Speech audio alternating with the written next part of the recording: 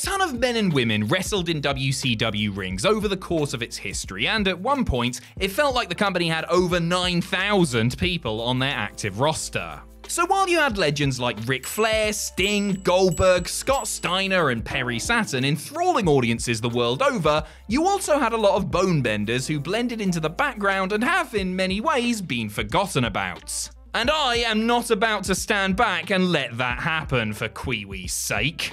I'm Adam Pacitti from Cultaholic Wrestling, and these are 10 WCW wrestlers you don't remember. Let's get ready to reminisce! Number 10, Firebreaker Chip. Early 90s WCW was a real mishmash of good, bad, and some of the most ridiculous bollocks you've ever seen in wrestling. Some of the actual wrestling was truly exceptional, but a lot of the gimmicks were duds and showed why the company was in such a rotten slump before Eric Bischoff took the reins in the middle of the decade. One of the many crap tag teams from that time were the WCW Patriots, which comprised of Todd Champion, Gulf War veteran, and Firebreaker Chip, fireman. God bless our men in uniform. Chip was portrayed by Curtis Thompson, a compact ball of muscle who had been working for a few years on the independent scene and in Puerto Rico. As part of the gimmick, he wore a fireman's helmet and looked every bit the low-rent Chippendale with his greased-up physique and suspenders. Special Forces had a couple of feuds with the likes of the Fabulous Freebirds and Young Pistols, but didn't achieve much success. Their biggest match was probably their unsuccessful tag team title match with the Enforcers at Halloween Havoc 91. One of the most notable aspects of Thompson's WCW run was not anything that happened in the ring, but his backstage fight with Diamond Dallas Page at a house show. Number 9, Hard Work Bobby Walker. Hard Work Bobby Walker was around in WCW for the best part of a decade, and in that time, managed to do almost nothing memorable. Injuries didn't help, but the truth is that WCW didn't position Walker, who had worked for Japan's FMW, did some enhancement matches for WWE, and trained at the power plant, as anything more than a jobber to the stars. His best year was probably 1996, as he wrestled his largest amount of yearly matches, 25, and got televised victories over the likes of Billy Kidman, Mr. LJ, and Brad Armstrong. WCW even gave him Teddy Long to act as his mouthpiece, but he didn't exactly receive a big push on the back of it. Walker was charismatic and athletic, but never given a storyline or anything substantial to work with. In the end, he was just one of many on a bloated WCW roster at the time.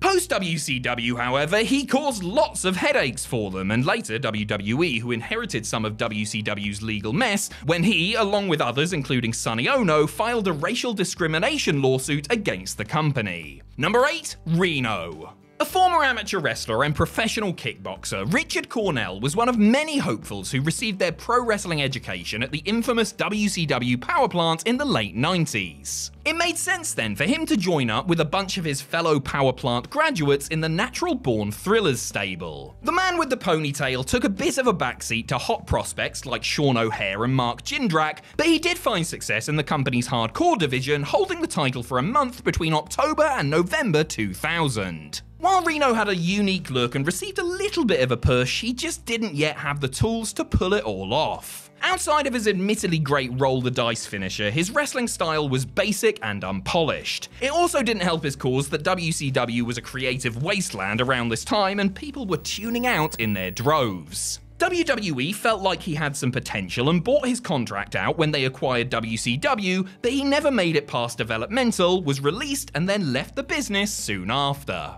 Number 7, Joe Gomez. I know what you're thinking. How could I forget somebody with such a ridiculously good head of hair? Gomez started in WCW in 1990, wrestling as Alan Iron Eagle and losing to just about everybody before leaving the company and resurfacing later in the decade. In 1996, Gomez came back and got something of a mini push, teaming with other generic, uncharismatic performers like Mark Starr and Jim Powers in a brief feud with the Dungeon of Doom.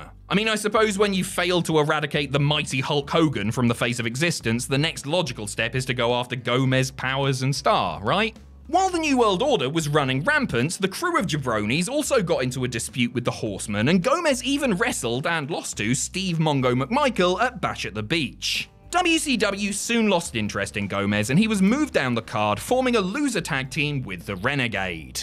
He did go out on a high, mind you, beating the Gambler on an April 1999 episode of WCW Saturday Night. Number 6, Swole. A former NFL player and a trainee of Brad Rheingans, who had also had a hand in coaching Brock Lesnar prior to him starting in WWE Developmental Territory OVW, Randy Thornton's career began with brief stints in the AWA and New Japan in the early 90s. He finally received his big break in 1999 when he got a gig with WCW thanks to his friendship with real-life friend rap superstar Master P, who was then with the company as the leader of the No Limit Soldiers. Thornton joined the Soldiers as the group's muscle, hence the apt name of Swole. The NLS primarily feuded with the West Texas Rednecks in a country music versus rap rivalry, but Swole himself only wrestled in a handful of tag matches, including at that year's Bash at the Beach pay-per-view. Swole was a brawler who lacked finesse and was noted for his palm thrust finisher, but he wasn't around for the long term.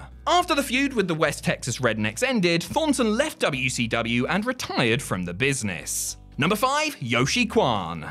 Another case of a talented wrestler being saddled with a terrible, and in this case highly offensive and downright racist, gimmick. A Kentucky-born Florida resident and student of the Malenkos, Chris Champion had a decent run in the 80s and early 90s, working for groups like Championship Wrestling from Florida, Mid-Atlantic, and the USWA, before finding his way to Ted Turner's organization in 93. Not as Chris Champion though, but as Yoshi Kwan, a stereotypical sneaky Asian heel. Was it China or Hong Kong? WCW never did decide. He was managed by Harley Race in his attempt to rid WCW of Cactus Jack. With his garish mullet and over-the-top fake eyebrows, Kwan turned heads with his appearance, but he didn't stick around long enough or have good enough matches to make too much of an impression. After losing to Cactus Jack at Fall Brawl, he was put on the sidelines with a knee injury and never did return. He passed away in 2019 at the age of 57. Number 4, Kendall Windham. It can be hard for some members of famous wrestling families to live up to the legacy and carry on the name. Son of Hall of Famer Blackjack Mulligan and brother to Hall of Famer Barry Windham, Kendall Windham had the size and surname but sadly lacked the charisma or ring nous to get halfway as far as they did. A veteran who had worked for All Japan as well as various American territories in the 80s, Kendall was used by WCW as little more than a glorified jobber, losing to, in 1998 alone, the likes of Jim Duggan, Jim Neidhart, Finlay, and even the lowly Kenny Chaos, among many others. His career received a boost the following year when he partnered up with Brother Barry, Kurt Hennig, and Bobby Duncan Jr. in the West Texas Rednecks, and he briefly held the tag team titles with Big Baz. He left WCW late in the year and bounced around from here to there before calling it a day in 2002. Though some would say he didn't fulfill his potential, Kendall's own father admitted in an interview that he wasn't gifted with the it factor in the way that Barry was, and actually overachieved considering his limited physical abilities and personality. Number 3, Braun the Leprechaun. Seeing that name written down makes me sad that we never got to see Strowman morph into a 7-foot hornswoggle, you know? It also makes me sad because it means that I have to think and talk about Braun the Leprechaun, an ungodly WCW creation portrayed by Dwayne Bruce. Bruce had worked for WCW since the late 80s as an undercard talent, most notably as Sergeant Buddy Lee Parker in the NAF tag team State Patrol. He was repackaged as the woeful Braun the Leprechaun in the summer of 1996, managed by Jimmy Hart as a member of the Dungeon of Doom. Seeing him run around and scream while pretending to be the folkloric Irish creature, while the ultra-cool NWO were kicking ass and taking names at the same time, really showed the strange dichotomy of WCW at the time. The company thankfully realised it wasn't working and canned it before too long. Bruce then wrestled sporadically while working as the head trainer of the power plant. As seen during his appearance on Louis Theroux's Weird Weekends, Sarge, as he was known, clearly had a massive small man complex. Which leads me to think that the whole leprechaun thing may have been a rib. That'll teach you to mess with Waldo. Number 2, Emery Hale. You can see what WCW believed they had in Emery Hale the moment you lay eyes on him. The guy was massive, and during an era where those with larger-than-life physiques got opportunities despite lacking in other areas, Hale got an opportunity on the big stage. Our Hale was a monster, but strangely, or perhaps not so strangely since this is WCW, the company didn't book him as such. Instead, his first handful of televised matches were quick squash losses to Van Hammer, Lex Luger, Barry Windham, Booker T, Hugh Morris, and Mike Enos. He disappeared and re-emerged a year later in a mask as The Machine, but again lost, this time to Diamond Dallas Page. Worse than that, Hale, who was managed by Jimmy Hart, looked completely out of his depth and mistimed a crotch spot move so badly that it probably sealed his fate with higher-ups. WCW persisted for a little longer, giving him, as Hale, a few squash match victories over nobodies on the barely watched Saturday Night and worldwide shows. He left WCW later that year and sadly passed away from kidney failure in 2006 at the age of just 36. Number 1. Loch Ness.